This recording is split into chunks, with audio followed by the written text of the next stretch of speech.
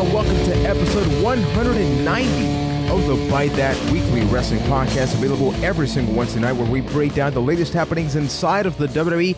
And this week, it's all about the superstar shakeup. It's all about the situation happening between JBL and Mauro Ranallo. The unfortunate situation with Finn Bálor. Finn Bálor comes back, has his first singles match, and is currently out with a concussion because gender hindered the demon.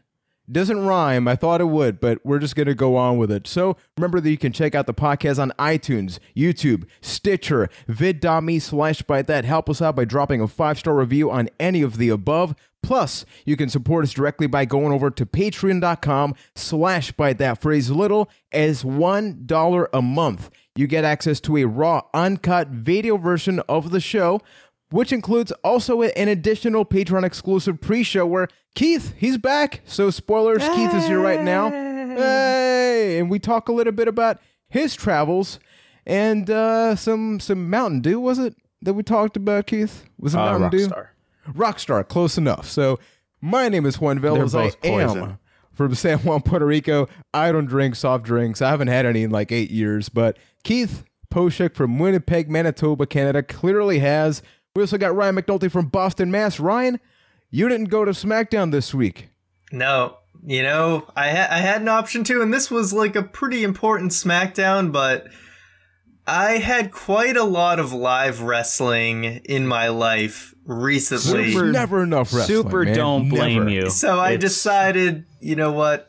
I'll let everyone else have the fun. I'm just going to watch it at home. I've seen more wrestling live than I have on TV recently, so it's time to go back to the old TV. And we're going to be talking about a lot of wrestling, but before we do, I do want to give a shout out to our brand new Patreon, Dominic Diaz, as well as Paul Lobin, Tony Meyer, and Ashley Hudson, Gold Patrons. Thank you. We're just around the corner, by the way, from a second Patreon goal, which if you're listening to us on the road, how about you want some of those YouTube videos on the go in audio? We're going to be doing that. We're going to be launching a second podcast feed once we reach that. So the first topic is going to be the superstar shakeup. So this week we changed things a little bit with our poll that we do every week over at twitter.com/bytethatcast, where instead of asking about the enjoyment from Raw or SmackDown, the question was, which show are you most excited for based on the shakeup? Raw or SmackDown? Not surprising, given the path that we always get. 75% of people voted SmackDown Live, only 25% Raw, so it was very, very one-sided. So before we get to like these specific people that got switched, we didn't know what this format was going to be, right? Like, I was thinking it was going to be like the draft where opposite sides, I'm going to say who I want, you're going to say who you want, but then it's interesting how they did it. So on Raw, we got the people that were moving to Raw, and then on SmackDown, we got the same type of situation.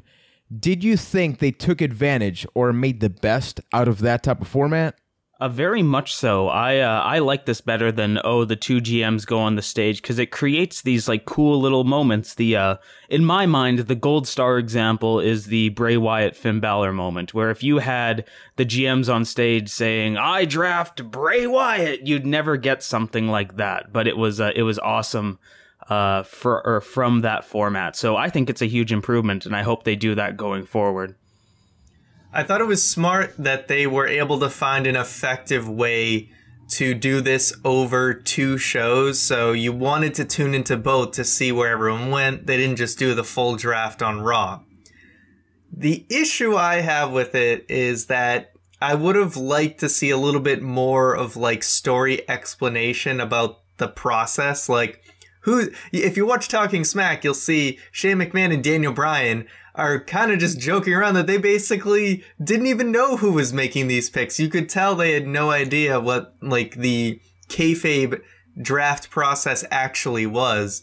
Who's behind all this? Yeah, exactly. Nobody knows. So I think they could have done what Keith wanted to do, which is you can kind of have people just pop up, but they also could have just explained the process of, okay, Raw, they get to make their picks from SmackDown tonight, and maybe there's some sort of limitations, like they can't take certain things, like you can't pick the SmackDown tag champs because they stay on SmackDown or something. Just some set of rules I thought would have been nice, but it's kind of just classic Vince McMahon. I'm just going to do what's convenient and just not explain it. But before talking smack, they did kind of they didn't like directly say it, but they would bring up mentions like, oh, the GMs are working together to come up with these trades.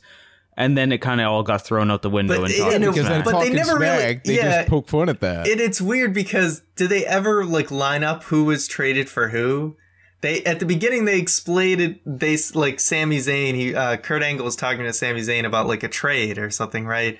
But they never actually were like, oh, this person was traded for this person. And I understand you couldn't reveal both names on Raw and then give away who is who's going to SmackDown. So it was just a little awkward.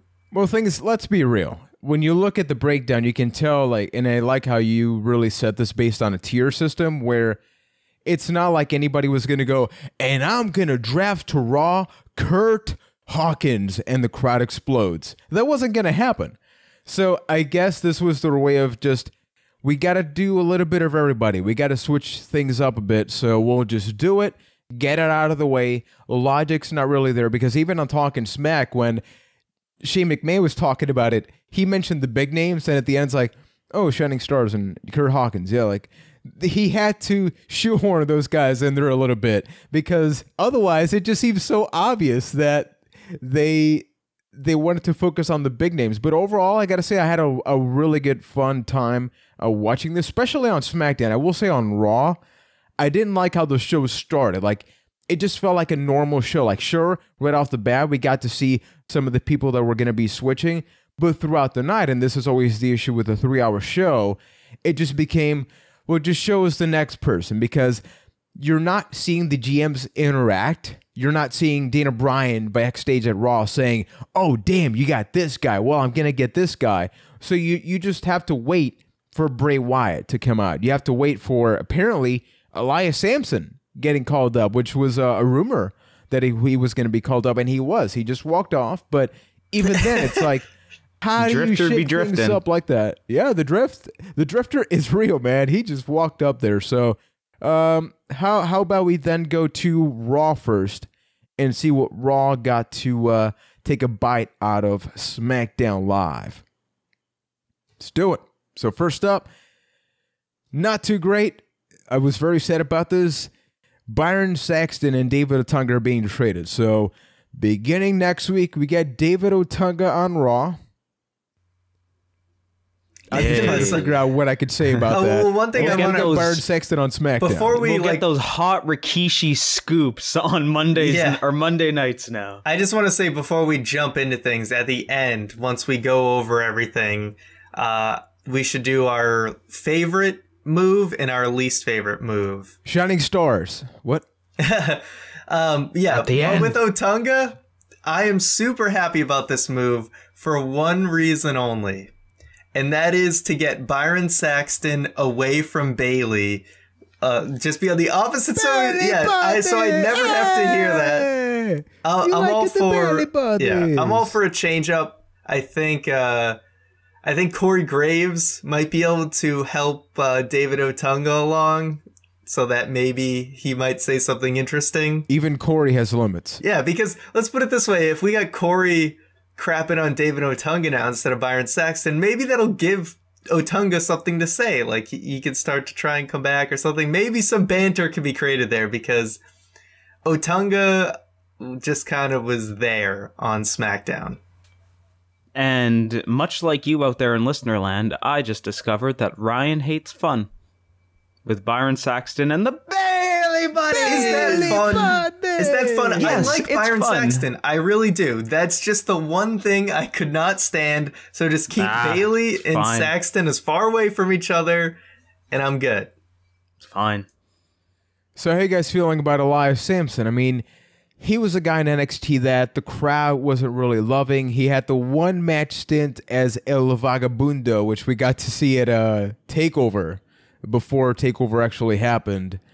Not a lot to say about this guy. Is that going to air on anything, or was that just like a dark match? That was showcased. That was featured. So that was a one-time thing, and then he moved up, which is super weird. How you got fired, quote unquote, then you get to have this mask and then you're on Raw. So yeah, it was a little bad. strange that this was a part of the Superstar shakeup. We kind of had 2 picks that were just like thin air picks where they weren't really being taken from anywhere. They just kind of showed up.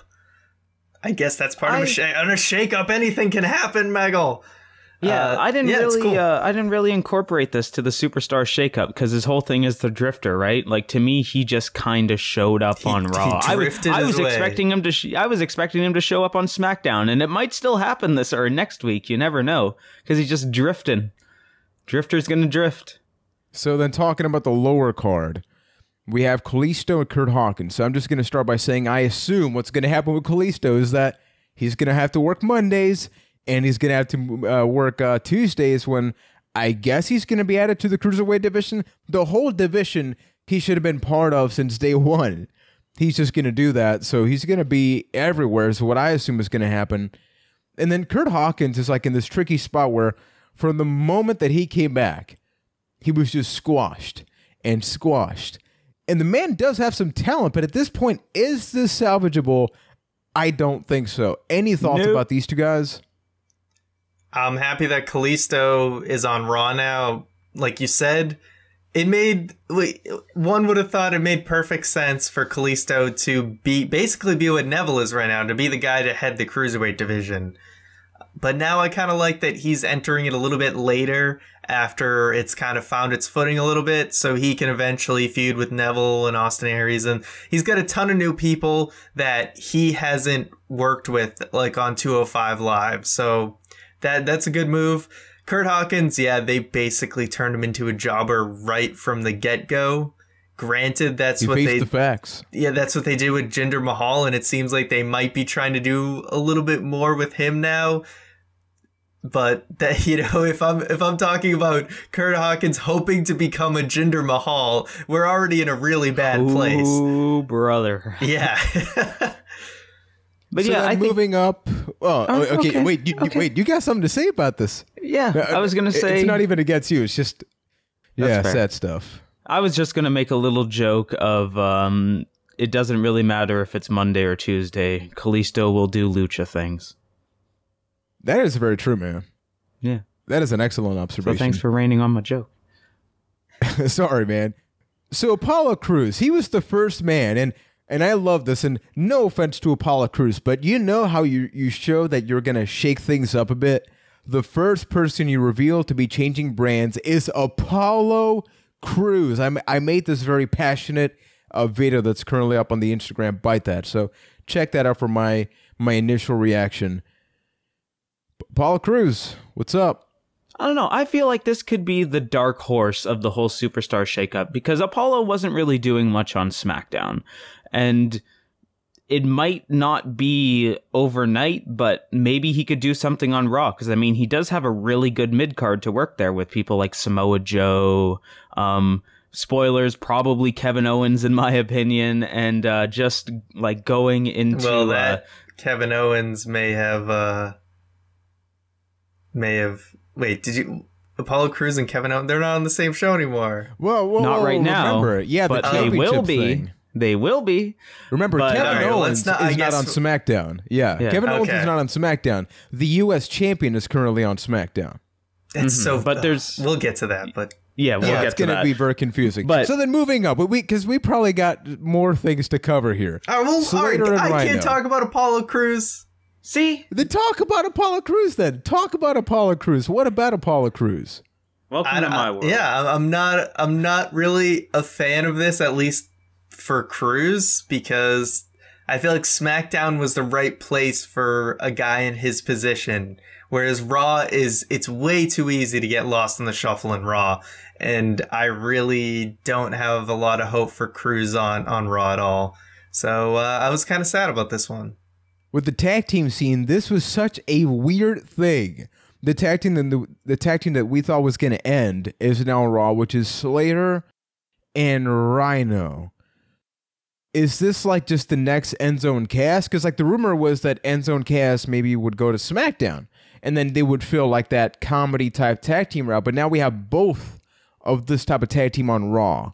Does that help the tag division? I'm shocked there wasn't more shakeup in the tag division, because the Raw tag division just seems like a mess right now, where there's so many teams and they barely get any time anyway. So how do you manage that? But even though they came over as a team, that doesn't mean they'll be a team for very long. So I think that like Slater and Rhino are just going to probably still break up sometime soon. Yeah, I agree. I don't think there was nearly enough change for the tag division. Also, I guess the Club and the Revival are the only heel tag teams right now on Raw that you kind of got a lot of company now with Enzo and Cass, the Hardys, Sheamus and Cesaro. You got like 3 big face tag teams. It's going to be tough to really have that all line up and have everybody doing something relevant. So I'm surprised they didn't move another face team over to SmackDown. So then about the women's division, on Raw we got 3, even though 2 of them are really labeled as the athletes, and it is Alexa Bliss, Mickie James, and Maurice. Now Alexa Bliss, we kind of talked about. Like, that's probably one of the people. She's been involved in every championship scenario on SmackDown Live, so it makes sense that you freshen things up a little bit by moving her. Now, Mickie James, I think, is interesting, where Mickie James came in as part of the Alexa Bliss storyline, so it seems odd that they would still, like, keep them blended together. And then the third person is being Maurice, so, like, we'll get to her when we talk about The Miz. So, given that we got to bring this up, because, like, Tamina doesn't really count, but Charlotte, it was a huge part of Raw. She was the part of Raw. So, do you think that Raw can get a little bit of that rejuvenation from the women's division by removing Charlotte and then inserting James and Bliss? Yeah, Raw needed more help in the women's division, not because it wasn't good, but just because it was way more stale than what was going on SmackDown.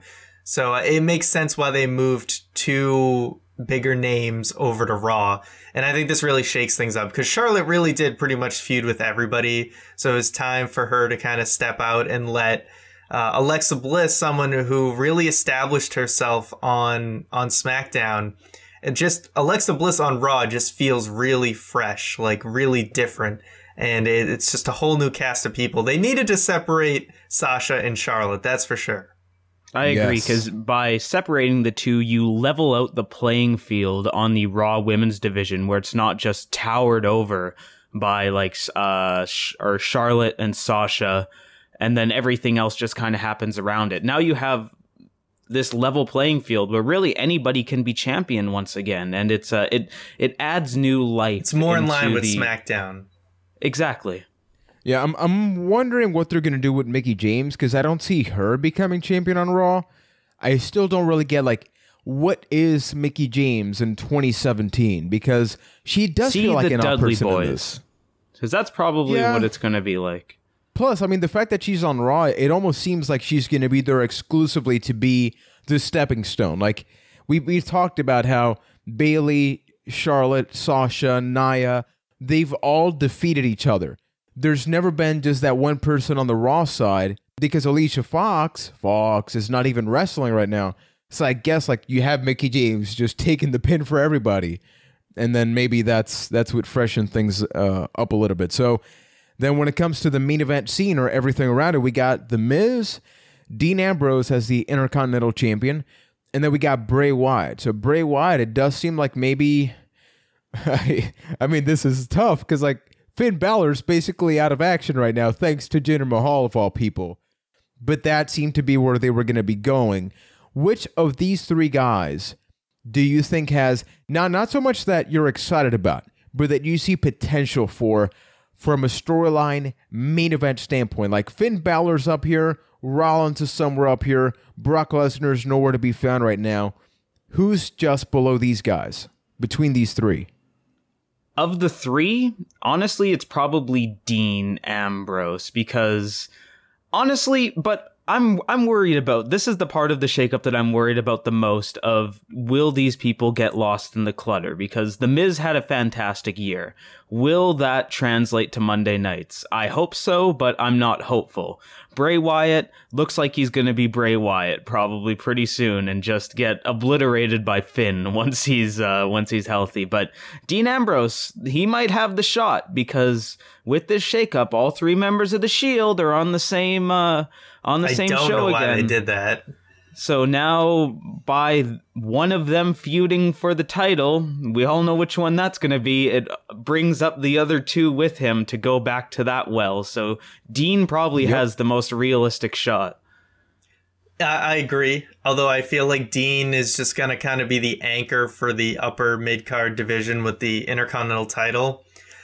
I feel like Bray is going to just find himself in the position he kind of usually finds himself in, save for most of last year, which is he's going to feud with all the bigger guys and he's going to lose a lot.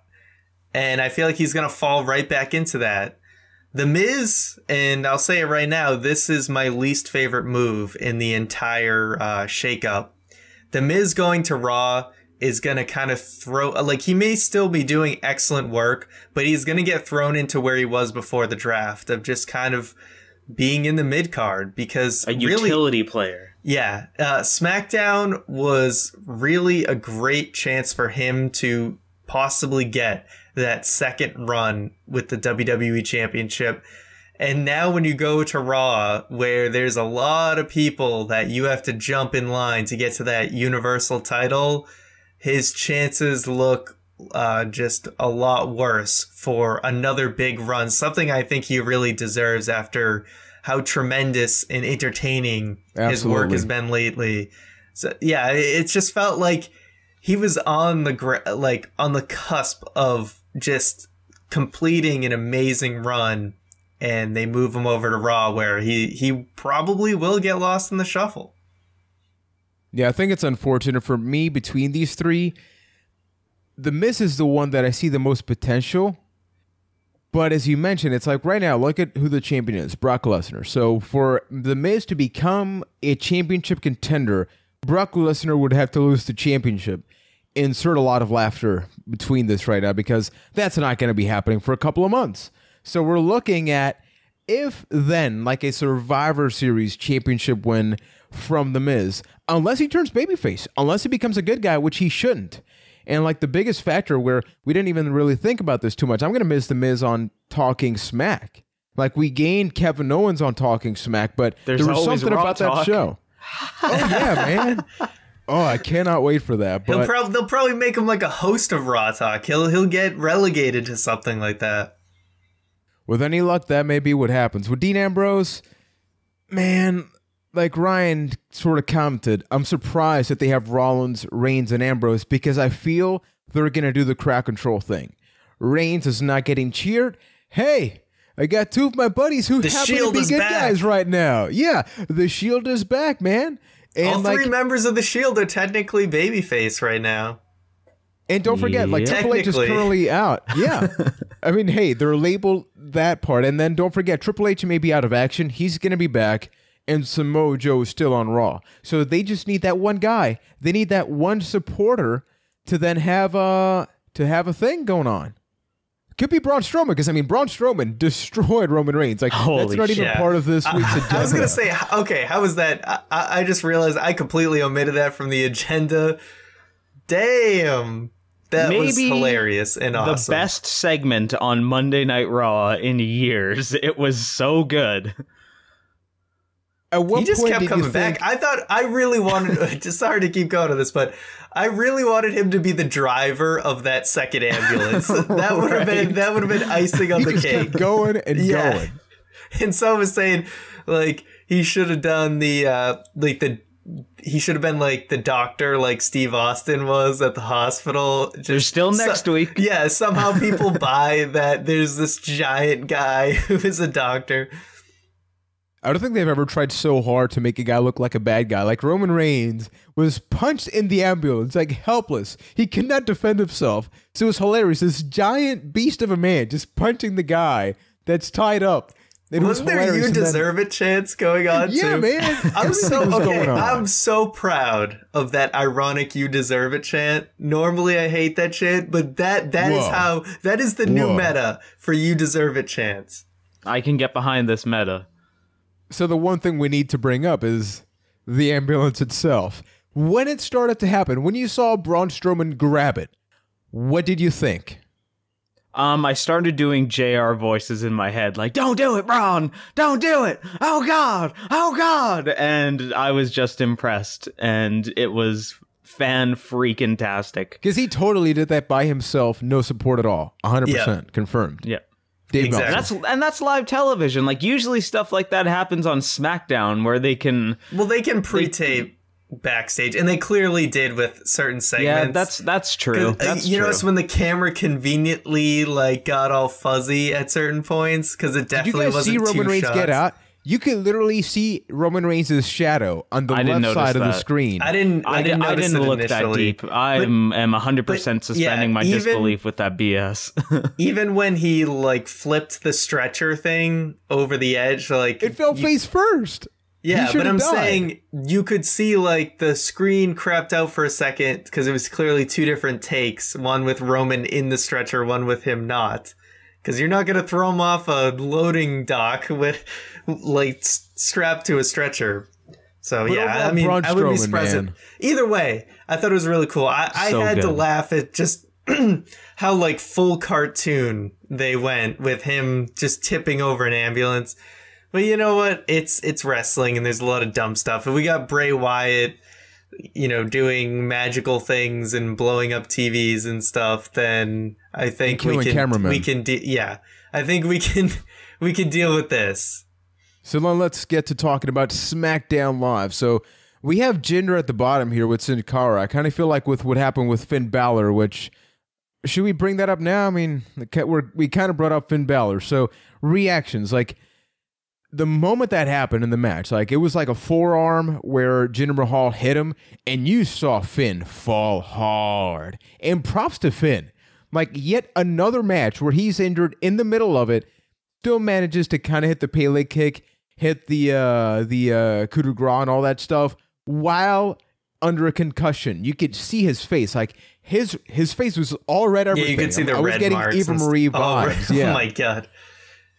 I mean, Thoughts these about that? these guys wrestle so much and are such professionals that even when something like that happens, they can kind of just go on autopilot and somehow, like, you'll always hear, like, you'll hear Daniel Bryan say, like, he doesn't even know, like, that how he finished the match, like, doesn't remember, but like you go back and watch him and he's doing everything perfectly. These guys do this a lot. They know what they're doing. So even under a heavy concussion, they can still just pull everything off pretty crazy.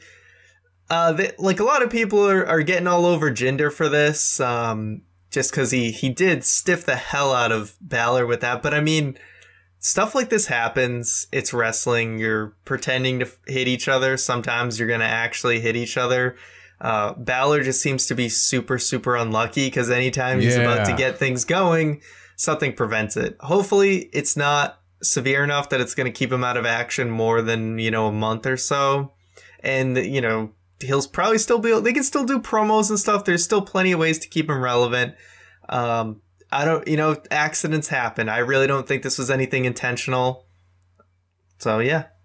Yeah, I'm with you on that one where it feels wrong to just like crap all over Jinder for this. Accidents happen, it's a very physical sport, even though the wrestling's fake joke, but it's super physical at times, and sometimes slip-ups like that do happen. So it's just unfortunate that it happened to Finn. I don't think Finn is going anywhere, or he'll even miss an episode of Raw, so it's not gonna kill any momentum that Bálor has. Plus, they know he'll be back eventually, right? So they can use this. Like, don't deny it. Use it as, like, I'm a badass guy. I got concussed in the match. I still beat Jinder Mahal. Jinder got beat so bad he went to the opposite brand. Like, you can have some fun with this, right? Like, embrace the fact that you can be, like, an edgy badass, not clean-cut babyface. Plus, Finn Balor, man, like, I still wish I had those abs. But talking about SmackDown Live. So we got at the bottom here, Jinder Mahal and Sin Cara.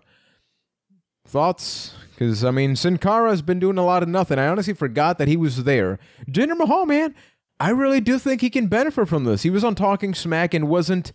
I expected a little bit more out of him because you could tell. He was still in... Yeah, he was very, very stiff. Like, just still in kind of wrestling promo mode. But maybe he'll loosen up. I'm a good wrestler. I'm like the best wrestler, to which you could tell. He just like sat down and was like, I'm in the best shape. I'm going to be the best wrestler. Everyone's kind of like, whoa, okay, thanks for that. Now let's kind of, we loosen up around here, There's no loosey-goosey with Jinder. He's hard-body Jinder for a reason. Indeed. So we'll just have to wait a little bit to see what happens there with Sin Cara. So moving on. Yeah. So moving on. The Jinder thing kind of makes sense, just to not move on for a second. The Jinder thing makes sense with the whole Mojo Rawley, Gronkowski thing. Yeah. Jinder will be a stepping stone for Mojo Rawley, and that's probably where his career will go. Hey, it's better than nothing. You could still be Kurt Hawkins. Working with a celebrity, it's getting his name in headlines, so he's doing something right. And who knows, like maybe this does open him up so he's not just a wrestler. Because I definitely felt like he was a wrestler in Talking Smack, not a sports entertainer, not a superstar. He needs that personality. Not really there yet, but maybe with Mojo, hey, they can both benefit each other. So then this is interesting because we have Rusev and Lana both being moved on to SmackDown Live, but it seems like Lana may actually be wrestling now because she got her own video package, which I was happy to see, but then I got so many questions like, is she still going to have the accent? Because otherwise, this gets into like so many different layers. If Kofi can drop the accents, then they'll figure out a way with Lana. But they are so invested into it at this point. This seems like, is this like Lana Lena or something? Like, it seems like they're just recycling what they wanted to do with Emelina and they're just going to do it with Lana now. But it's pretty cool. I mean, I think Rusev had to get surgery or something, so he's going to be away for a little while. And I like that they're going to try and do something with Lana to kind of separate herself from just being Rusev's manager. I'm not sure if they're going to completely separate them, but it seems like, hey, she's just going to be a part of the women's division now. And it can't go any worse than the last time they tried to put Lana on her own, so we can only go up, Michael. Yeah, I gotta bring up this question because it's super relevant. True Prince asked, since Lana has become Summer Rae, does that mean Summer Rae will become Lana and join back up with Rusev? Like, isn't that crazy? We've kind of gone full circle. Like, history is a flat circle. Yep. So very, very interesting situation. I will say. I mean, Summer Rae, I think, is a part of Raw, but is she? I don't know. Well, will we see Dog Ziggler one more time? Please. No, I think we've gotten over that. Bring back the fish. I don't think you want to smell that fish after. No. It's probably get a new fish sitting in a landfill somewhere. So do you see any possible potential with Rusev? Because Rusev and Bray Wyatt, I feel like, are in that category of they're the big challenge before the main challenge. Does that change? This is a great spot. This is a fan. Like, Rusev is the exact guy you want to move to SmackDown. That guy who just really all he needs is an opportunity. And that's exactly what SmackDown can do. And I think you can do what you did for Bray Wyatt. For what happened with Bray Wyatt and The Miz with the first run of SmackDown Live is something that I think can happen for Rusev. I would almost say that Bray Wyatt and Rusev are the opposites of each other in this respect, because for Wyatt, all you're probably going to see is him go down, where this trade with Rusev, he will probably only move up and elevate. Well, yeah, that's what I was saying is, like, what happened with Bray Wyatt in The Miz while they were on SmackDown Live. I feel is the same thing that can happen for Rusev. Plus, Rusev is somebody that with Talking Smack, he can thrive. He can thrive on a show like that. So I am pumped. I do love how all of these, it's just, how are they going to do in Talking Smack? That's my real thing. Plus, like, Renee Young was super sad about that. It's cool that SmackDown kind of has one unique thing about it that is, it's an interesting element for when someone moves to a show. It's like, oh, how does this factor into it? Indeed, man. So then talking about the tag division, this is unique because I'll get to the second tag team later. The New Day. So Kofi's out of action. I think he got like an ankle injury or something. He's going to be out for a little while. There's been these rumors about Big E possibly getting a singles push, which the man is long overdue. I think he has earned it.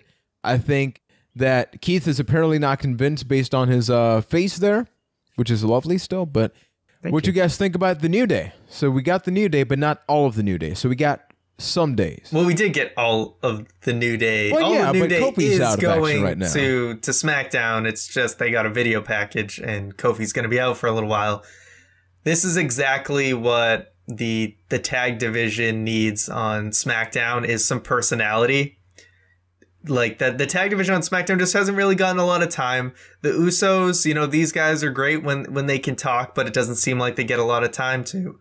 But the New Day, they'll get time, and they will help bring out the personalities of the rest of the tag division, because the New Day is oozing with personality. Yes, but does the inclusion of the New Day kind of stifle the rest of the tag division? Because now you've got, like, the big team there. And you have, and then, like, the thing with the SmackDown tag division, though they don't get a lot of time, there's always those, like, it's almost like a rotating wheel of different teams between American Alpha, the Ascension. I'd want to say the Vaudevillains, but that's not a thing anymore.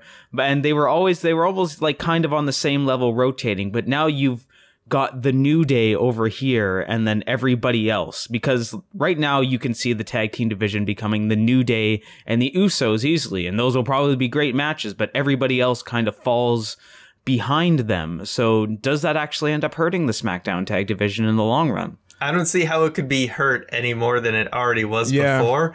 And well, if you're not building any new teams, then absolutely. If you're turning it into the New Day versus Usos, but anyone who works Usos with the New Day and looks like they're on the same playing field, I think, is going to get that elevation. The thing is, the SmackDown tag division didn't have a strong anchor during before the shakeup, basically. You know, the Usos you could kind of look at experience-wise as the anchor, but because they were kind of a heel team and people were only just kind of starting to really get invested in them, they didn't have that fallback. And the New Day is the perfect team to just come in and anchor that division. They had nothing left to prove on Raw. They'd already worked with everybody. So this is just a great spot for them. So any team, whether it's, you know, the Usos or American Alpha or whatever, is going to look better because they're working with the New Day, and people are going to be invested because they're working with the New Day. And quickly to Juan's point earlier, don't break up the New Day. I don't see a Big run. They have a whole new cast of teams to work with, so I don't think it's time yet. Survivor Series, that's my cutoff period. I think that they're not going to break them up. They are going to decide that one of them is going to get a championship opportunity. I see two members of the New Day actually just telling the other one, hey, you need a title shot. You need to become the SmackDown champion.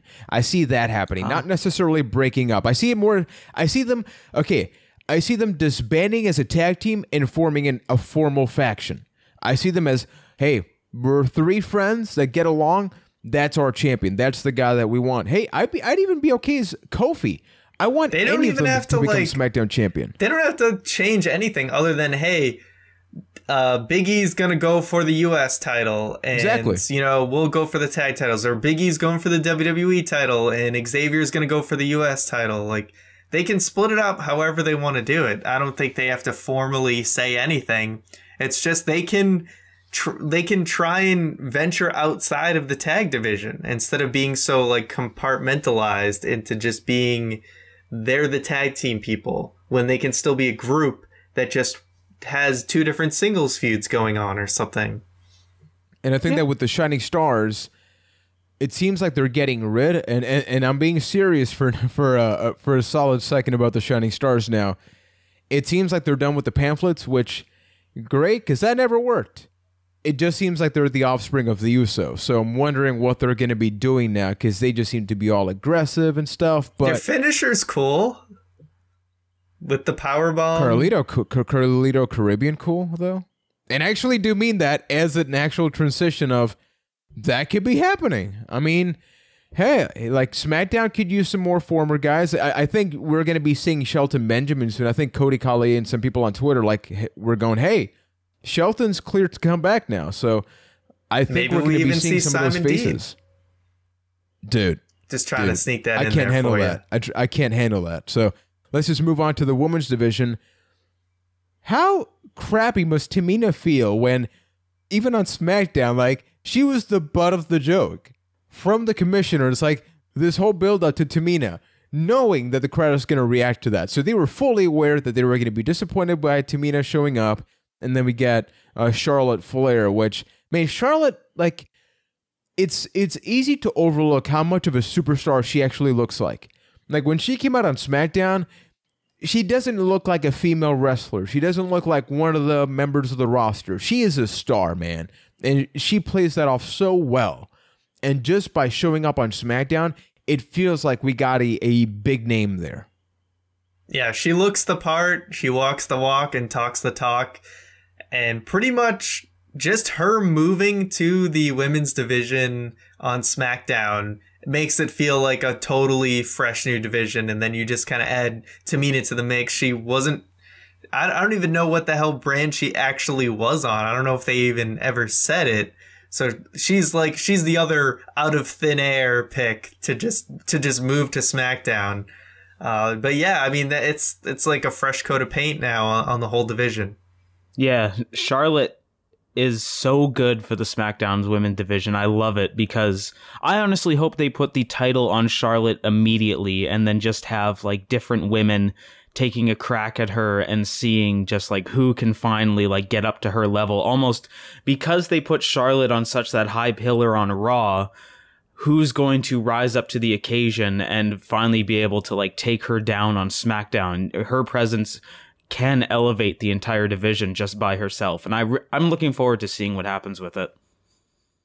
Nia Jax versus Charlotte. So we talked about Finn Balor. What a swan song. Oh. Yeah, man, this is tough. Like, even for us as fans, like, we're not in there, right? So people make mistakes. Nia has been under the radar a lot by fans for just how unsafe, or let's not even get to that part. It's almost like the whole, what is Nia? And I think we had a conversation about this like a month ago or so, where she's not a powerhouse. She's not a cruiserweight in terms of movement. Like, her would you say she's not like most girls? Yeah, she's not. But the problem is, what is she? That still has not been answered. She's not this threatening force. I mean, yeah, like, she pounced Mickie James on Raw and destroyed her a little bit. But the moment that it seems like she did a gut buster and then immediately dropped Charlotte, and you could see Nia's face. Like, holy crap, I think I just killed Ric Flair's daughter. And then, just in case that wasn't clear, they do the moonsault spot where she was clearly too far off and then didn't move forward. Nia has not been wrestling for even 3 years. Like, Braun Strowman and her are almost in the same class between the Performance Center and NXT. I think there's like a couple of months apart there. But are you guys invested in Nia as a character on any of the shows that she's in, or do you still feel like they're trying to have her fit in? It's almost like when Becky Lynch first showed up in NXT. I think some people forget. She oh didn't my fit god. In.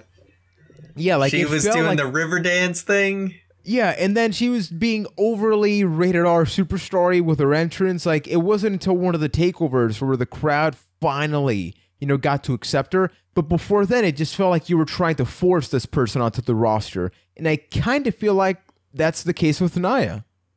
I just think the thing with Nia is, things happen. I hadn't noticed her. And maybe I just hadn't noticed it before, but until this match, I hadn't noticed her being so reckless. In this situation, like, she really came off like she was endangering her opponents with how she was doing her moves and how she handled, top rope moves. Like, basically, Charlotte landed completely on her face with, with very little break in her fall when she did that moonsault. So yeah, maybe they're trusting her a little too much with, with the little experience that she has. But yeah, her image, everything, it doesn't really all add up. It's not consistent. You look at someone like Goldberg, who just has his image is just nailed down to everything that he is, just all makes sense and it all works. Every piece of what he does works with every other piece to just create what Goldberg is. Whereas Nia Jax, her music doesn't make sense for what she's trying to do. The not like most girls thing, but then you're trying to be this powerhouse. So it just, all the pieces don't add up and they just kind of contradict each other and it just doesn't all work. It might sound a little bit harsh, but it almost feels like Nia isn't holding up her end of the bargain as far as her character goes, where they've been building her like this monster. She's always, even if she's not in wasn't in like the Raw Women's Championship scene, she was always kind of lurking around the edges. Like when Nia gets her shot, she's going to destroy people. And then once she finally got that shot, well, the illusion kind of went away, and I think that's kind of the problem that she's having right now. And it was very obvious on this week's episode of Raw. Like we mentioned with Finn, accidents do happen. So, you can't really put Nia 100% at fault for that and say like, oh, her career's over because of that. But I think she really needs to work on character-wise, just that image of who, like, she almost needs to be like we used to say, a female Braun Strowman, where she should just go in and destroy people. But that's not working for whatever reason right now. Not even talking, because like even when she speaks, you can tell she's a really nice person. And that like sucks, right? Like it's great that she's a nice person. You look at her on social media and you want to hang out with her. Like she seems like a super cool person, but I want to not like you, not because of the things that I'm finding to complain about or like the mistakes that are happening. I want to not like you because you're destroying people, because you're a roadblock to like a storyline, because you're impeding something. End of the line. So I'm just hoping that changes up a little bit. And now, talking about the upper card on SmackDown, two people that got moved up, and I am so happy about this, especially with how it happened. So first up, Kevin Owens on SmackDown shows up with a shaved beard, which, like, we've even said historically, like, he probably shouldn't do that. We've seen pictures of him, if you saw him back in Ring of Honor at the early days. Still got a light beard. He's not totally shaved. Yeah, he's like got a 5 o'clock shadow thing going on. I dug it though, man. Like there was something about his character, just a slight tweak. It's still Kevin Owens, but something was different. And I loved how it seems like if anybody hasn't listened, check out any podcast where they talk about Sami Zayn. They always say that Sami doesn't shut up. And it seems like that's what they're doing with him. Like even with Kurt Angle on Raw. And then it's like he's that friend that you love, but you also love to hate. He's like the fourth friend in your party where you're just like, we need to invite him, but man, he talks so much. So he's kind of like me in a way. So I like the fact that he's there. I'm happy you said it. except people like me, Keith. So, okay. Oh my gosh, shots fired. No, I love you, man. But Sami Zayn, I loved how Kevin Owens is like, I'm on SmackDown, I'm doing this. Oh, and the facial expression just sold the story of, when will you go away? Go away.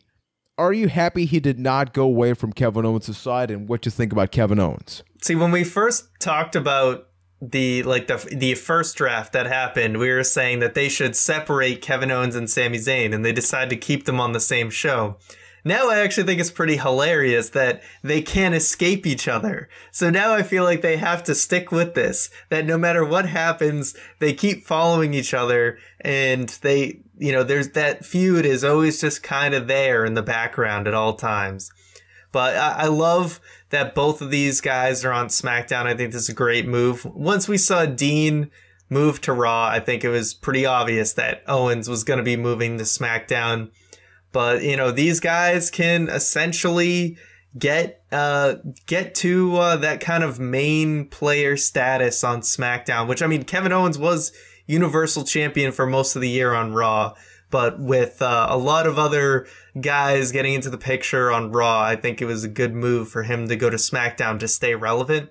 And Sami Zayn, I think we all wanted him on SmackDown last summer. So this is more than overdue to have him on SmackDown.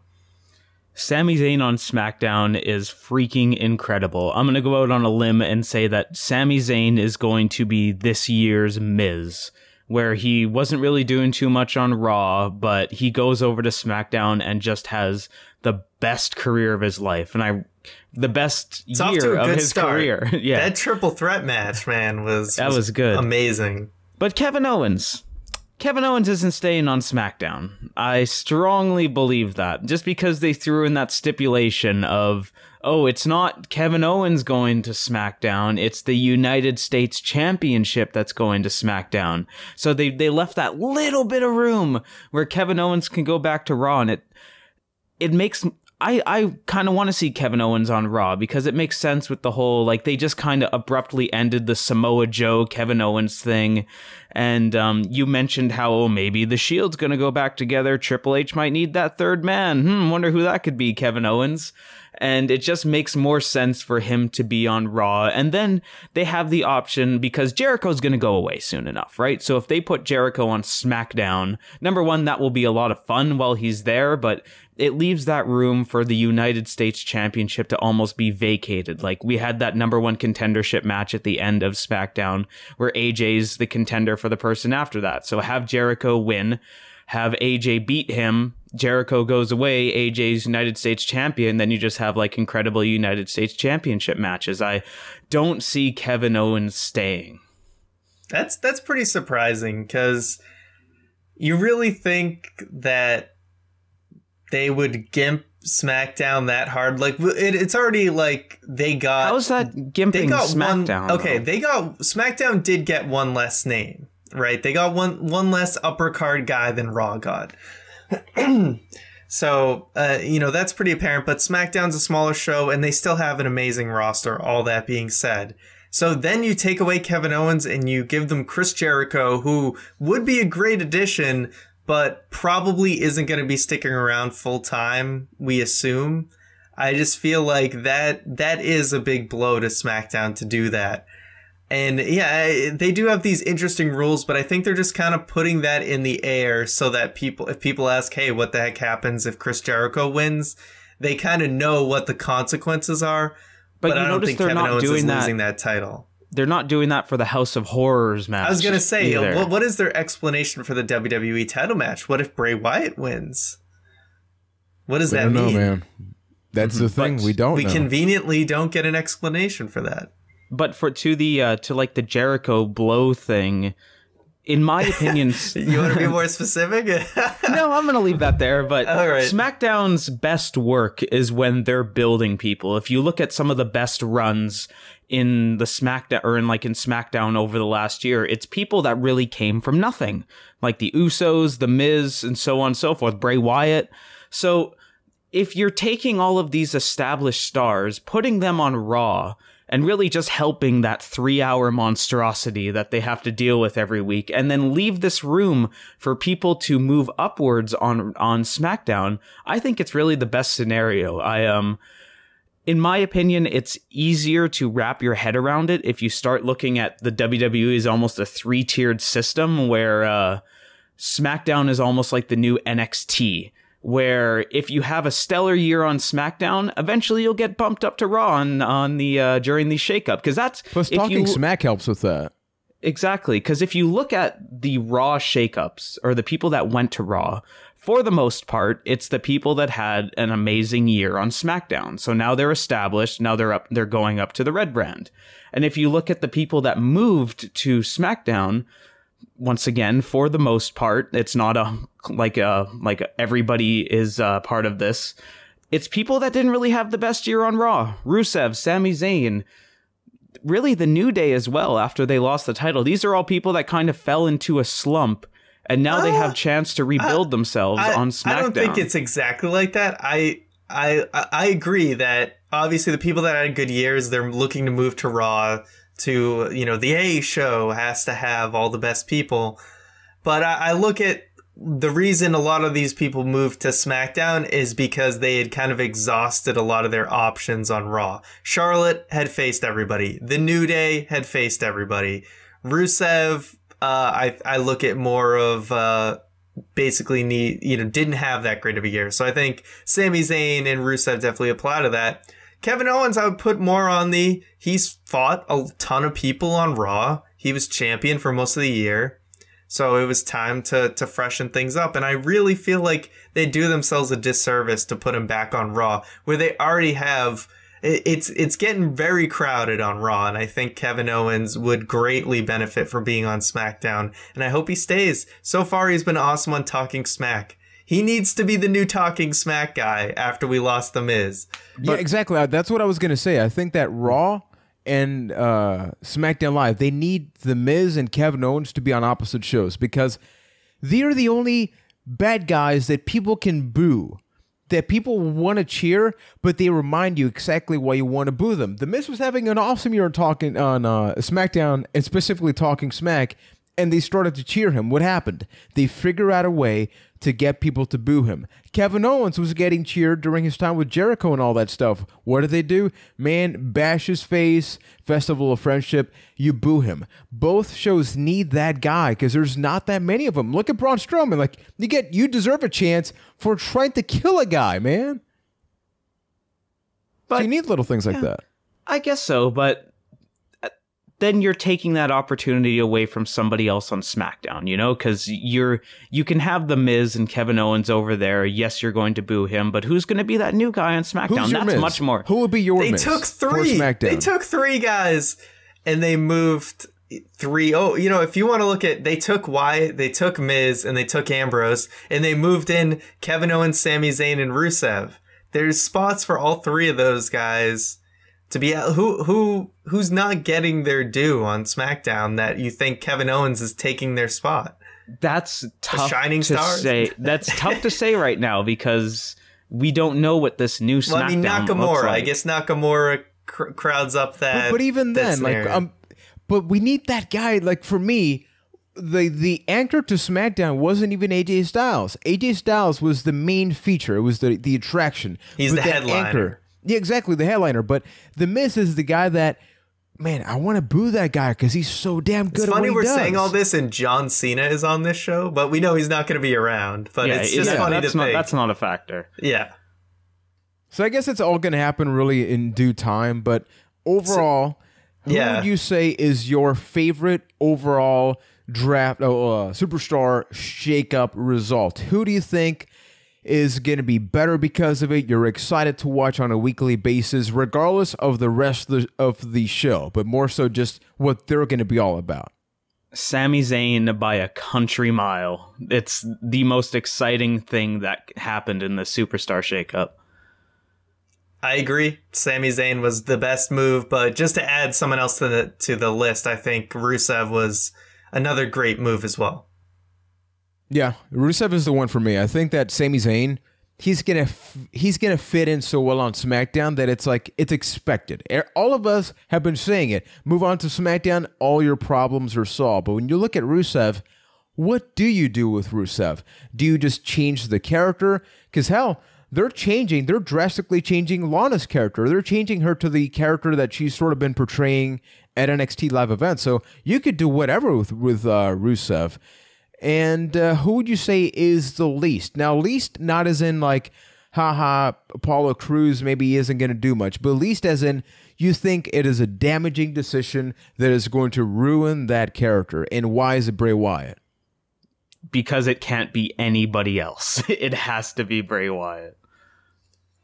I already said The Miz, and I just think because he was on the cusp of a championship run, and I think he has no chance in hell of getting that on Raw.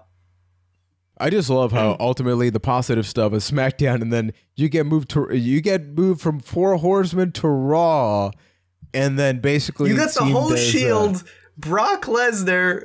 What chance do you have? Roman Reigns, man, he's gonna plow through everybody. And not only that, you have Finn Bálor. He's going to be Finn Bálor, yeah. It's going to be a big deal. It's way, way too crowded. And if Goldberg ever decides to come back, guess what brand he's on?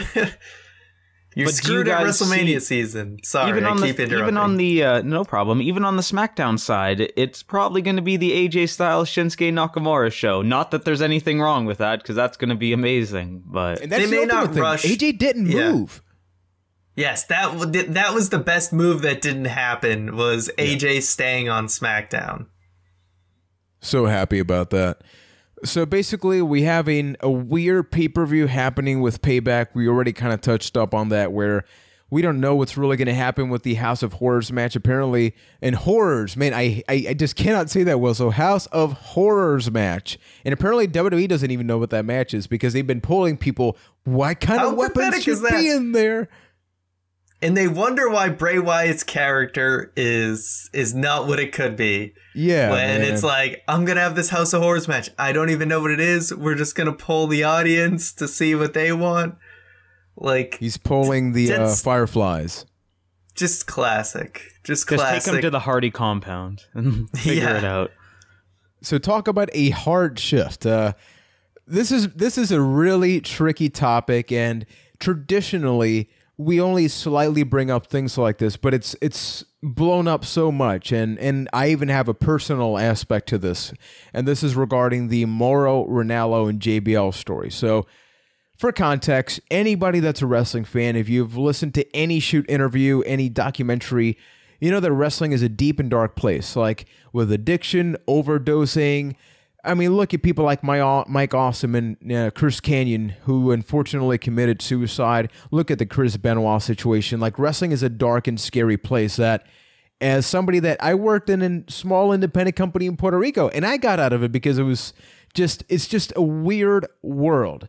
And in that world, I guess you got to entertain yourself, sometimes with your fellow coworkers. All of us do, like how we do. Like, we poke fun at each other, but ultimately, we know that when a line is about to be crossed, like if I'm wearing a wig and Keith keeps yelling at me, I am going to draw the line directly to him. So I regret none of it. But like, even I felt a little bad. Oh, you should have felt bad.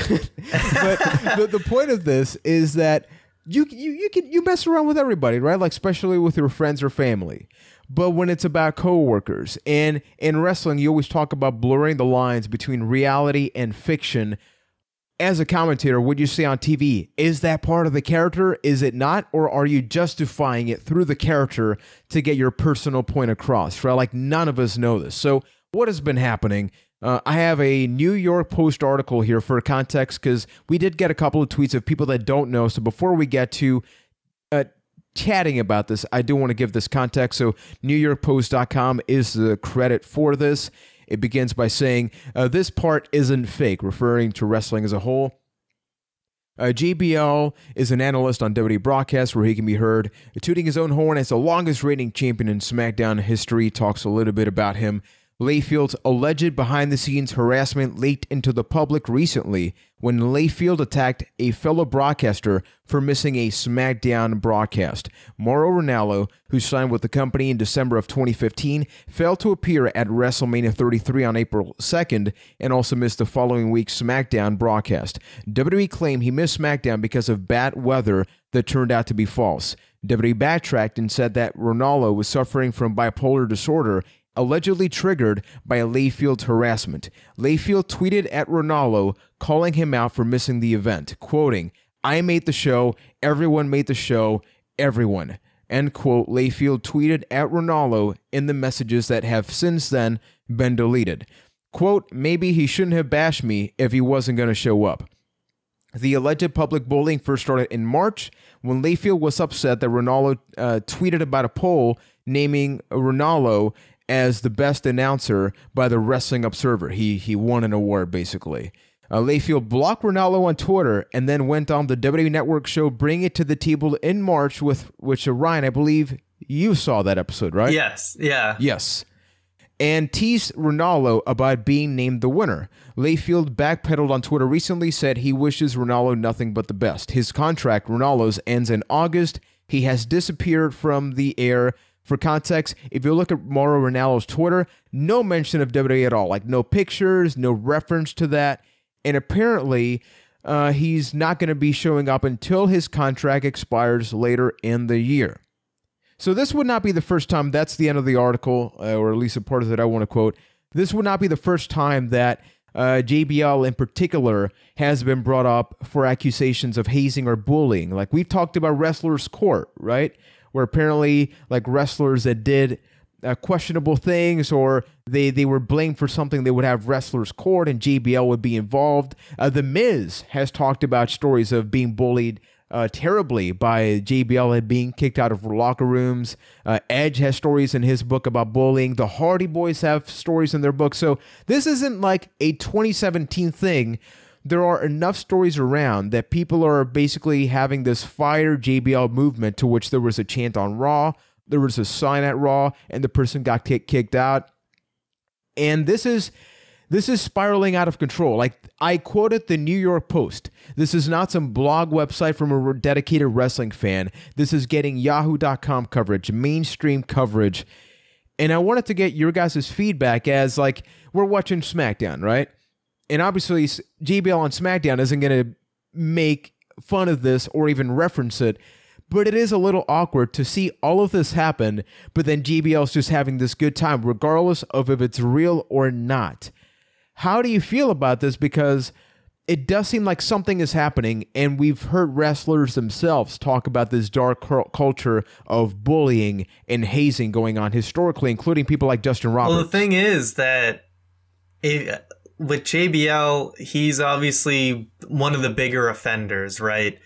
But I believe Justin Roberts said he did an AMA on Reddit and basically stated that nothing's really going to change because it's part of the culture, and Vince McMahon and other people actually embrace it. And you wonder why during CM Punk's promo, when he started to get into the whole anti-bullying campaign, they cut him off, is because there's definitely some hypocritical things going on.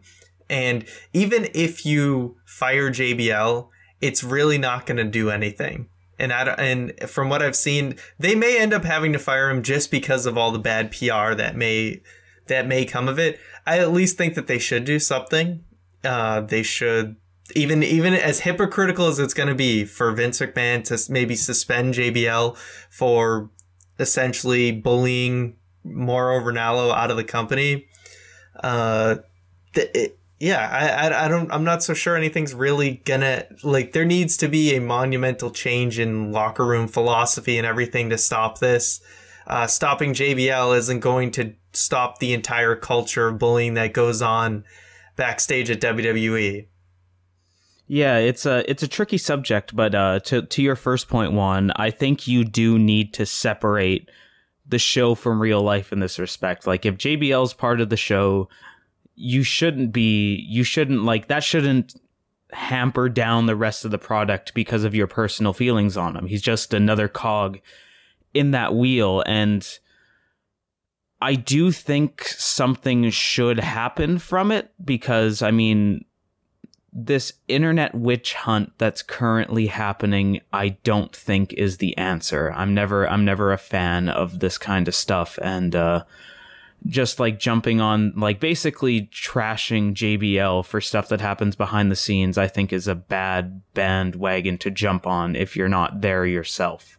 Yeah, it's a little tough when that's the thing is I'm also not a fan of the like witch hunt type things where, you know what, if a lot of people in WWE, a lot of people who worked at the company wanted to come forward and do something about maybe getting JBL suspended or whatever, that's one thing. But when you have a ton of people on the internet who aren't there for a lot of these situations, and they're trying to basically, they're championing this thing when they're not, they don't know the full story, that's when it's kind of an issue. It's, you know, a lot of these people really mean well, because they want to protect the people that they love to watch on TV. From, you know, like JBL, it's, yeah, sure, a little hazing there, it can be fun, but a lot of these stories you read about JBL, it's going way, way, way too far. A lot of just mind effing and saying, you know, telling people to kill themselves every day and stuff like that. That's going way, way too far. And yeah, it's just, I don't, like I said, I'm not a fan of witch hunts, but I think something should be done. But I think it's going to take a much bigger change, a total change in philosophy. And that's not easy to do for a company, especially when the guy who's on top, Vince McMahon, embraces this type of culture. But going to an arena and chanting "Fire Bradshaw" isn't the answer. It's something that should happen. Like if it's super serious, you should take these, like there should be like HR. But I mean, what do you when you show video packages of anti-bullying and you spread this message as a company, and then you go and read these stories about JBL? What do you expect your audience to do when this? You've been telling them one thing, they find out this is going on, and you know that's the message you've been telling them. So they're embracing the message that you've been telling them all along. And not just that. Like think about Roman Reigns, like the Roman Reigns situation. We as wrestling fans have one outlet to let our voices be heard in the world of wrestling, whether it's WWE or a 20-person indie show, and that is by chanting, because that is the nature of the business. Like the reason we go Sheamus and Cesaro, and it's like they're like, yes, man, we got something good. So for the positive, that is what happens. But we have to keep in mind right now that this isn't a behind-the-scenes thing in a way. Like, we've seen some of these things happen on Bring It to the Table. Like, this is happening on shows. So this is happening on commentary. This is happening on different forums. As a matter of fact, like, we've even commented in the past, like, why would X and Y commentator be bashing each other when they should be focusing on the show? Like, we don't know what's happening backstage, right? But even on the show, I remember questioning myself, how does that get the superstar into, like, a bigger perspective? And then in my case, and it's a very personal thing, like there is an element of actual mental health data here. This is not a situation of it's Keith is sad, so chant, let's go Keith, fire GBL. This is a person that is a mental health advocate. This is a person that has been open about his bipolar disorder, and this is stigmatizing. And like, I'm going to be traveling to Washington, D.C. in a couple of weeks to talk about like children's mental health awareness and all that stuff. So this is something that's very personal. As somebody that I had 3 suicidal attempts in my life, bullying is real. And it's one thing for me to keep my condition to myself. But if Mauro is being open about this, saying, hey, this is a thing. I have this condition. There's something called reasonable accommodations, which is a federal requirement. And if WWE is just solving this by saying literally nothing, all those bullying campaigns and a lot of that stuff means a lot of nothing, man. Because we're not asking, like, honestly, I don't think the answer is to fire JBL. That solves nothing. Like, the issue should not be JBL. The issue should be, it's the same way, like, remove this from wrestling. Let's look at an 80-year-old, like, a white traditional male. And this 80-year-old white traditional male grew up at which decade, and maybe he's a racist person. The problem is not the person. The problem is the perspective that person grew up with, because that person has lived through it. Like, that being racist was part of that standard in that time. So it's not to blame the person. Like, I'm not justifying JBL's actions at all. I do think, like, even if it's hypocritical, they should, like, at least in commentary, because what the hell? You already started this, doing this in commentary. At least reference, like, hey, we have fun. Like, sorry. Like, tone it down a little bit. But to just blatantly ignore us and getting it out of hand, like I quoted the New York Post. I didn't quote a blog, as I said earlier. I think is plain disrespectful for a company that tries to do a lot of charity stuff, because then people start asking. People start asking a lot of questions. And the more silent you are, this is not an issue that's going to go away, because I think that unfortunately Justin Roberts maybe has been open about that, but even then he was justifying his actions, and in the same tweet he called Justin Roberts an idiot. So he's publicly doing what people are saying, just making hey, himself you're look doing bad. it. Exactly. So this is not an internal thing. These schools that they go to for the Be a Star campaign and stuff, these kids these days are pretty smart to the internet and everything. They're going to see this stuff, and they're going to ask questions there. They're going to say, you guys are against bullying. Why haven't you done anything about JBL? And then what do you say then? What do you say to them?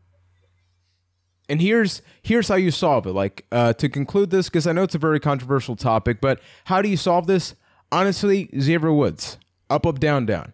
Don't focus on the negatives. Focus on, hey, back in the day, the whole thing was Keith is a brand new wrestler, so I'm going to bully the crap out of him and see, like, if he survives. Like, every podcast interview we ever hear is that, right? Like, when I started, I had to, like, do this and that. I was a young boy. I was this. I was that. So change it by, that was then. We're doing things right now, like up, up, down, down, man. We just play wrestling backstage now, wrestling games or just video games backstage and have a good time. Like, it takes time, but we are doing things because they are. Because, like, you hear stories about the roster, like, I went back to WWE now, and this is a whole different atmosphere. So this is not pointing at WWE saying, you haven't changed at all. Because otherwise, we wouldn't be seeing so many African-American superstars. Nia is a larger woman who's part of the roster. Like, it's gone way better. Company. Exactly. But there's still some old school mentalities from the people that were there before that obviously that needs to change. And Dean Ambrose got married. So that's something good that happened. Dean. Man, Renee Young has to be very, very sad about this. Like, just gets married and kind of gets divorced in the process, right?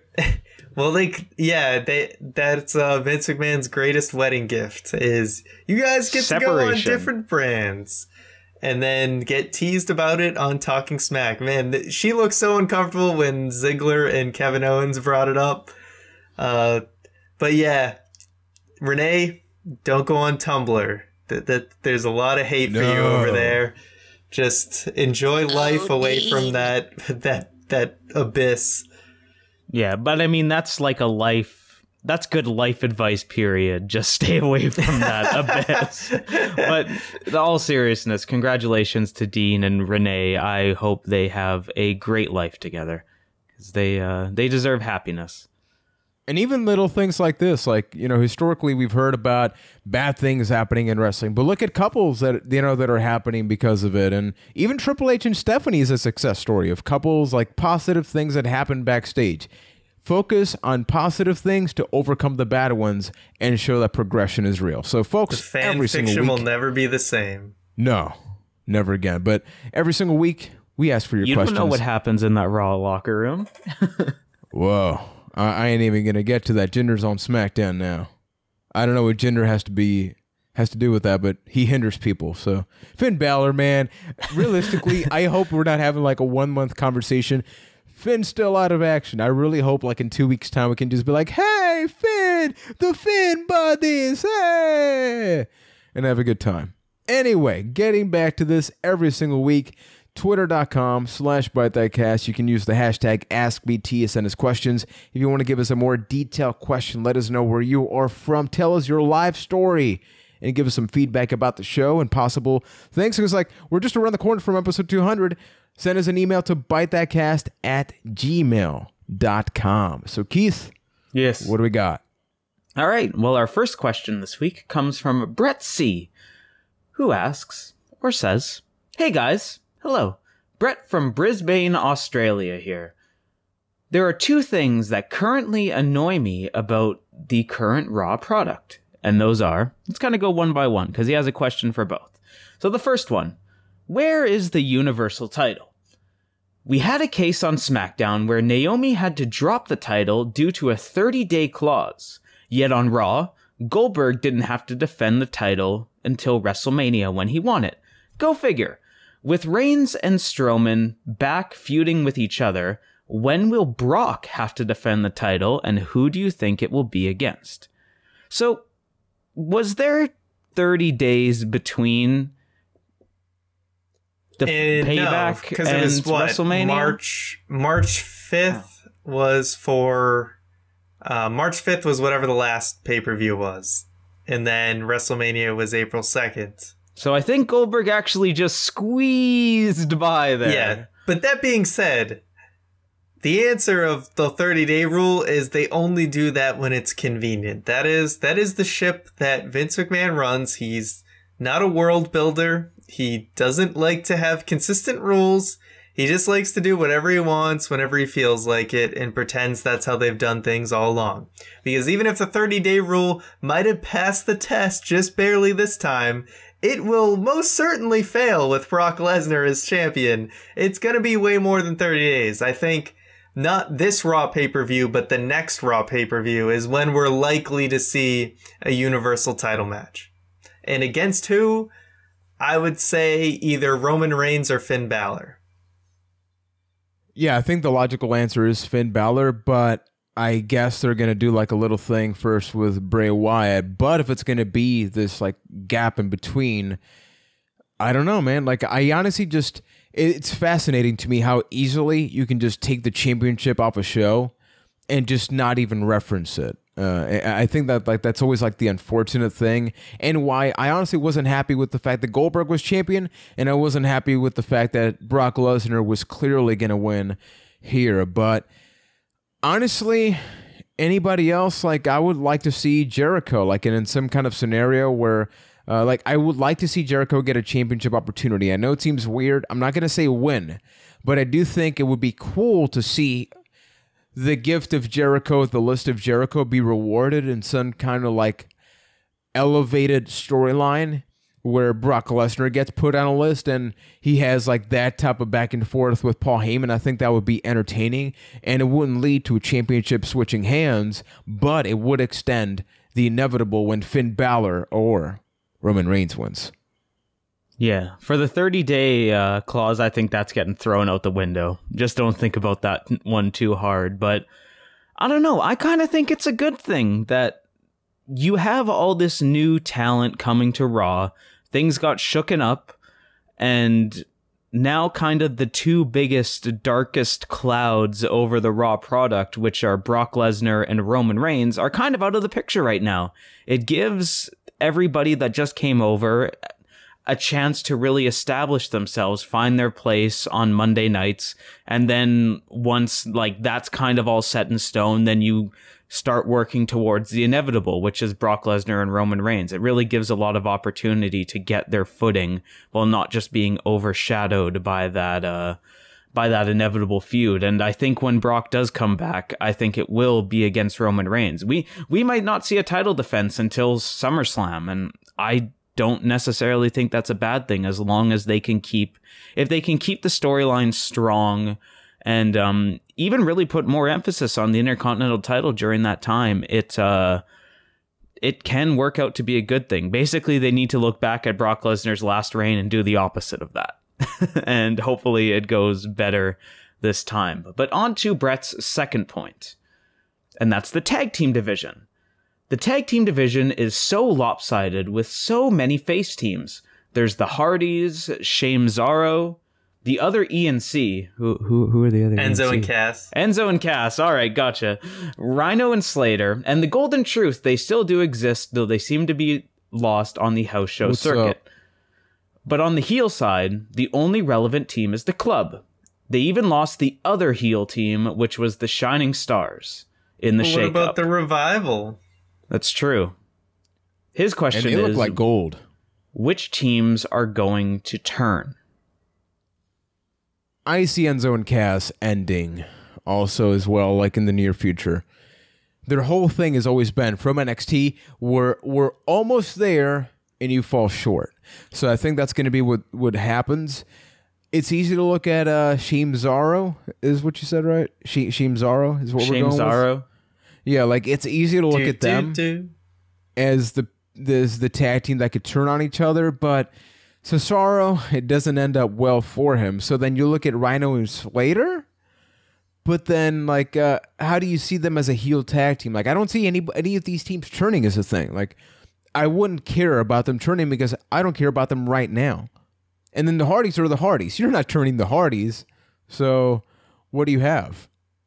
Yeah, it's the thing. Like Enzo and Cass could definitely make for a good heel team. I mean, Enzo's whole deal was originally to be a heel. It's just people found him so entertaining that they just loved him. So maybe I wouldn't be against them turning heel. I'd kind of like to see that. I would have said Sheamus and Cesaro, but they finally seem to be clicking as a babyface team. So I would say let's not ruin what's starting to catch on. Yeah, I agree. I think we're not going to see very many turns. It's going to be more tag teams breaking up because it's very cluttered right now, and you don't really need more heel teams than the Revival and the Club, because the more whatchamacallit heel teams there are, then that there's less emphasis on the tag teams that fall under that, and I would much rather see that emphasis on people like the Revival and the Club. So I hope it doesn't happen. We're going to see teams break up. Probably Slater and Rhino. The Golden Truth will be the Golden Truth, and probably fade away and classify themselves as obsolete.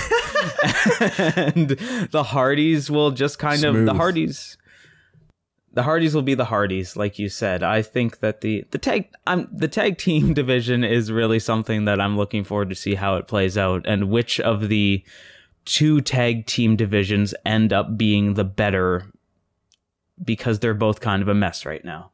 So thank you for the question. Our next one comes in from Jarrett Q, who asks, do you think Rusev will ever elevate to the level of a main event heel? He's got all the chances in the world right now that he's on SmackDown. So it seems like when he gets back from, I think he had like shoulder surgery or something.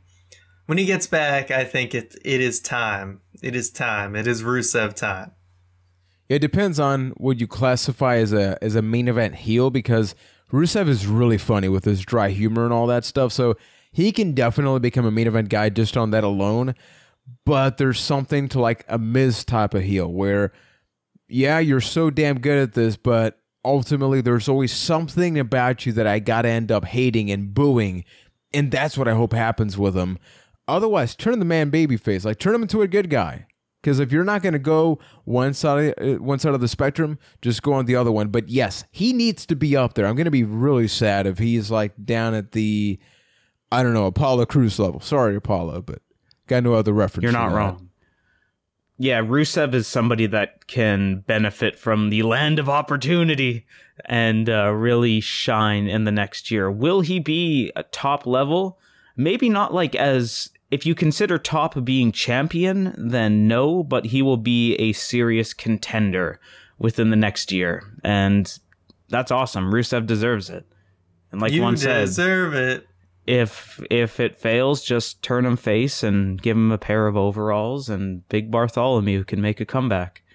So thank you for the question. Get that farm back. Yep. Oh, they got the chickens! The chickens! Goddamn Southpaw's the best. So thank you for the question. Our next one comes in from Cody C, who asks, who would you like to see Charlotte feud with on SmackDown, and why? I'd like to see her feud with pretty much everybody, but obviously a straight up one-on-one. Did they already do Charlotte and Becky? I think they did, right? Back like way early. During the weird, basically Game of Thrones of the Women's Revolution, where you had all of the houses going against each other. Yeah, so I think it would be interesting to see her feud with Naomi. Obviously, they will eventually revisit the Becky Lynch feud.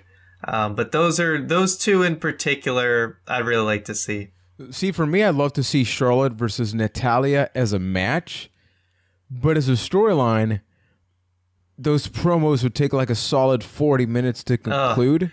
Those promos would not be something I would want to sit through. I would much rather go on the network and watch that NXT match they had than have them relive it.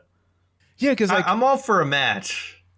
But no what promos. about it? Yeah, because the problem is like Natalya, you turn What's her... Bret Hart doing? Send him out again. Yeah.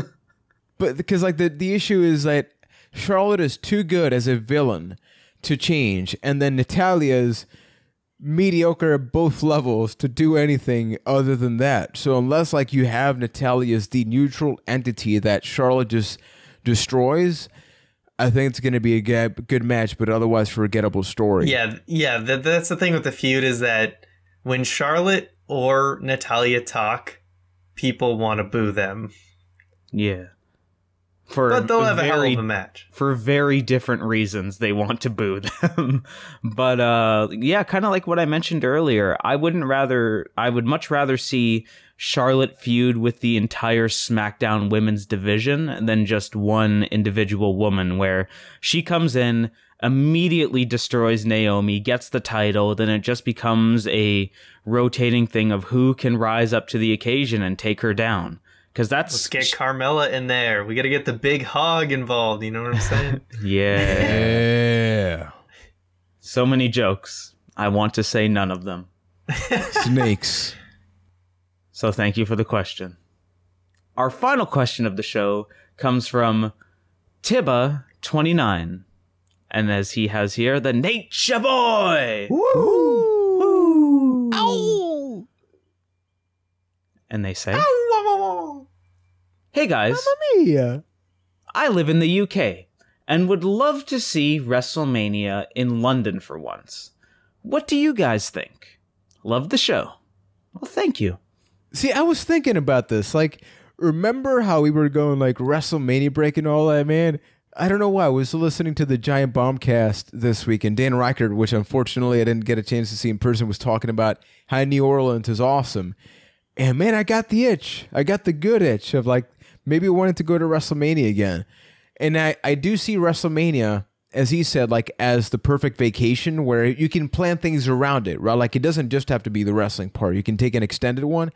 So to me, it would be like, man, as somebody that's never gone to London or Glasgow or any other part of the places that I've referenced that I should eventually go to, that would be incredible. I would love to go. So London, like I know the time zones is probably why they don't do that type of stuff, although they've done things in Canada, so, you know, why not? But directly north compared to pretty much like a quarter of the way around the world. Hey, the time zones, comparable. It's when you move horizontal is when the time zones become an issue. Yeah, look at how far Toronto and New York are away from each other. You'll realize why that's not even comparable. Yeah, so basically, like, I mean, there was like somewhat of an issue even when they did WrestleMania in California, where there was like a 3-hour difference. All the lighting and everything kind of messed everything up. So, or time of day rather. London, I think it would be an awesome, everything but the time zone is really, it would be fantastic. I think the crowd would be amazing. Some of the best crowds ever are the UK crowds. So a London WrestleMania would be epic. I just think they would, if they wanted to air it live, which would have to happen for WrestleMania, they'd have to air it at like 2 PM or something like that. And, you know, now that it's a 7-hour show, it may still end up going till like 4 AM for people that are there. But the thing is, I think they're very dead set on wanting to do the show on a Sunday night. And there's no way that, I know the UK audience is very dedicated, but I don't know if they'd want to go to an arena that's going to want to operate from like 2 AM till like whenever. I think that's the issue, is that they're very dead set on, we want to start WrestleMania at 7 PM, not counting the pre-show. We want it to go from 7 PM to midnight or whatever. And I don't think they want to get away from that. And that's unfortunate. Mm-hmm. I'd love to hear from our UK listeners in regards to the NXT takeover that happened in our last year, or no, that was 2 years ago at this point, and what that experience was. Because, correct me if I'm wrong, but that takeover happened in like normal North American time. Like there wasn't a special start time for that takeover for us. Was it? I don't remember. Yeah. Well, but even another question, like Beast in the East, that started in the morning. I know that was in Japan, but us, like, how many people, like, especially the UK watchers, I can't even imagine what time that was for them. But to everybody listening, did you get up and watch Beast in the East live, or did you watch it archived, or not at all? That's not WrestleMania. No, you know, and I think, but I'm saying, like, and that's as a kind sample. of the point. But like that's kind of the point. Like WrestleMania is the mainstream show, right? How can you expect the mainstream to like tune in at this crazy hour? I think that's why it makes the most sense for it to remain on North American soil, because it's the best way that they can plot it out, unless it's just this nightmarish experience for the rest of the world. But like, time stuff aside, I think it'd be cool if the rest of the world got to experience the extravaganza that was the ultimate thrill ride. That was WrestleMania. And I mean, from a personal experience, I had fun. It was a blast. I'm done. I'm done for a long time. So if the rest of the world wants it, as far as I'm concerned, they can have it. So what you're saying, you're going to pay somebody for WrestleMania weekend. What's that? You're going to pay somebody's ticket to attend WrestleMania is what you're saying then. Over my dead body. I tried, folks. I tried. But thanks to everybody for all of your awesome questions. Keep them coming. Remember, we are just 10 episodes away from episode 200. It's a little insane. We should probably start planning that, huh? We should. We got a couple things that are in the works for future content, including things related to WrestleMania weekend. Like, we're not done. We're going to be talking about that in a specific video. But for everything that's happening right now, I now leave you with Ryan for the Byte That Weekly Update. All right, so thank you guys for watching another edition of the Byte That podcast, watching or listening, whatever avenue that you found us on. We thank you for listening to us. If you want to help us grow, help Byte That become more great, the best thing you can do to support us is to support us on Patreon. But not only that, for things like iTunes or whatever platform you listen to us on, even just giving a 5-star review or anything like that, or subscribing on that app, that helps us show up more on those platforms. It helps get the word out. As I mentioned, Patreon is another way to directly support us, and that helps it helps us basically keep the lights on, do a lot of great things, helps us do giveaways and get better equipment, make the show cooler for you guys. Patreon, we offer you get a raw and uncut video version of the podcast. I always want to say live, but it is a raw and uncut video version of the podcast for as little as $1 a month. You can get some pretty sweet features. So head on over to patreon.com/bytethat for all those details. So we also want to let you guys know that over on the YouTube channel, youtube.com/bytethatcast, we're going to have a new video up this weekend, which is we're revisiting the BT game shows. We're going to do a new thing, Who's That Superstar, which is Juan's going to show us some silhouettes of pictures of wrestlers, and Keith and I have to guess which one they are. And it's actually a lot trickier than I thought it was going to be. If you want... Yeah, way more. So if you want to see how that plays out, you'll be able to check that video out on the YouTube channel this coming weekend. So as we mentioned earlier, we're on the road to episode 200. Big milestone for the Byte That podcast. So give us some feedback, some favorite things of BT or things that you'd like to see on episode 200. We want to get your feedback so that we can compile that and decide the best way to approach episode 200. And I'm speaking to one listener right now. You know who you are. Don't even suggest it. Oh, come on. Well, hey, that's Keith's words. But yeah, seriously, episode 200, we want it to be a special thing. So if you'd like to see something, let us know. We will definitely consider it. So thank you guys for listening. Let us know what you thought about the Superstar shakeup. Certainly things on Raw and SmackDown are going to get a lot more interesting. We thank you guys for listening, and we'll see you next week.